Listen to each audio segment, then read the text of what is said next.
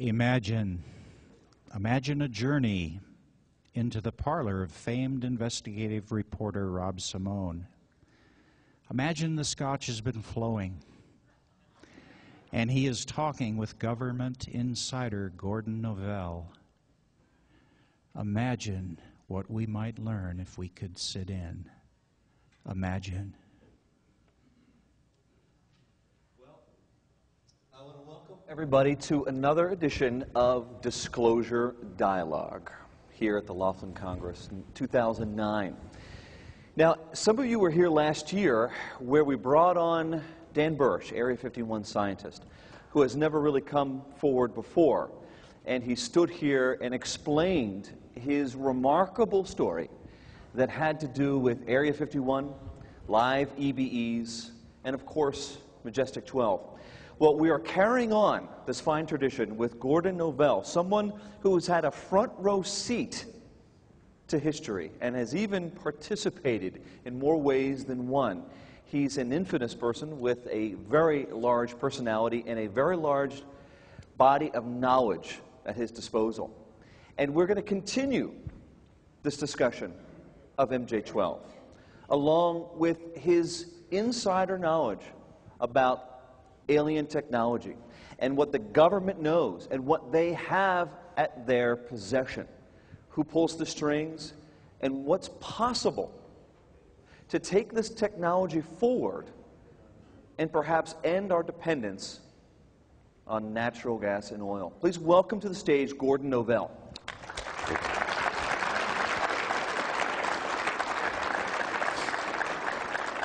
Gordon, thanks for being here. You're welcome. This, I'm sure, for you is a change of pace. Bit. Does it feel like you've been dragged out of the shadows? Yeah, well, I got a cold that kind of drug me into the shadows. You are someone who is infamous. Good and bad, you have been part of history. I don't go with the infamous. I would rather go with the semi-famous. Well, I think it's fair to begin where history finds you, and that's back in the 70s and 80s. You were involved in the JFK assassination to the degree that one of the prosecutors was trying to find you to serve a subpoena on you. Can you take us back to that time?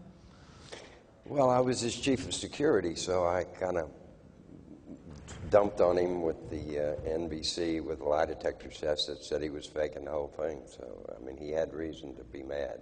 Who's he? Jim Garrison. Jim Garrison. Yeah, I was your arch enemy at that time. Yeah. And you were not particularly interested, I guess, in talking to him. No, it wasn't a matter of talking. It was the matter that if I said anything, I was going to either be held in contempt for not saying it, or I was going to be charged with perjury for saying so. You couldn't win. It was catch-22, so I just decided I would avoid him. So you fled to Ohio. I didn't flee. I went up to pick up an engagement ring from my former wife. Okay. That was what, there was no fleeing at all involved, and it just happened that he decided to send me a subpoena while I was in Ohio. Still, not a bad strategy. No one would ever think to look in Ohio. Well, thank God I befriended the governor, and so I didn't have a problem. Not too bad, not too bad. Well, you, of course, have been sort of linked into this cover-up, too, of the JFK assassination. Is that fair? Well, you know, I got to kind of disagree with you about this because I don't think you've got the proper perspective. Set the record straight. Yeah. At that time, I was working both for Garrison overtly and covertly. I was working for the White House and the Attorney General of the United States, Ramsey Clark, who's one of my best friends. And we knew that Garrison, we had a pretty good idea that there was an assassination conspiracy, but it wasn't the one he was playing with. And the resentfulness was that he was trying to frame the CIA and avoid his avoid his putting any of his spotlight on the mafia because he was too friendly with them. And so we took some umbrage at that, and they asked me if I could unhorse him. And I'd been working at the White House on another project when all that happened, and it just happened. But when you say you were working with Garrison, in what capacity? Is it I was his chief of security. chief of security? Yeah. And so what other duties did that entail? Making sure his phones weren't bugged, and keeping basically a good eye on him to make sure that the people who were walking in and out of the office weren't tape recorded, or that somebody wasn't trying to set him up, et cetera, et cetera. But Did you foil any plots? no, the only plot I foiled was his plots to frame the people he was trying to do, because he was faking letters off the typewriters he seized in evidence, and he would write letters and photocopy signatures using a Xerox machine because people didn't realize how easy it was to do. So it was mostly the plot I was trying to foil was his plot to frame the government. So how did you come across the information that ran contrary to his theory? The trash basket. The what? The trash basket. When he would get finished with his work, he'd take his work products, whatever it was, and throw it in the trash can. So I got the privilege of shredding the trash, and I didn't shred it. Oldest trick in the book. Yeah. Well, so what did you discover in the round file, as they call it? Oh, I got a letter where he had typed a letter on Clay Shaw's typewriter that he had seized with a subpoena, and then he typed the letter from Shaw to Oswald, and then put Shaw's. Lee Harvey Oswald. Yeah, yeah. And what was the contents of that? Do you recall? Oh, I don't even remember. It was something about, would you like to have a cup of coffee or something? It wasn't anything other than the fact that it would have implied that they knew each other, and that was what he wanted. That was his conspiracy link. So. But let me repeat again. I was working for the Attorney General. Right. And So you mentioned I didn't talk about that for years and years and years until 1993. I didn't say anything about it. There was no need to say anything about it. What happened in '93 that changed that? I went to work for Ramsey as chief investigator on the Waco case. On the Waco case? Yeah. Okay. Everything you saw in the 90s about the Waco case, about the burning and the machine gunning and Right. all those terrible things that the government did to those fine folks, they came out of my shop, including the movie.